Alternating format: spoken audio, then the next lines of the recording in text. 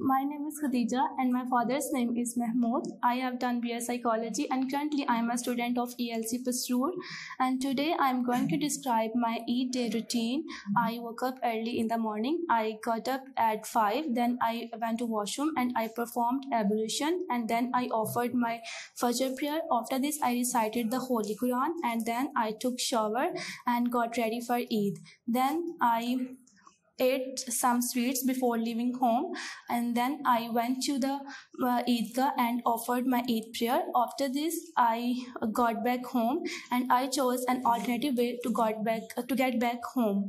And after this I wished Eid to my family and my parents gave Eid to me, and then I took some rest, and then after some time I got up and I offered my Zohar prayer. After this I went out with my family and then I got back home. I helped my mother in kitchen and we cooked dinner together, and I ate dinner with my family, and then I spent a lot of time with my family, and then I went to bed and slept at 10. That's all from my side.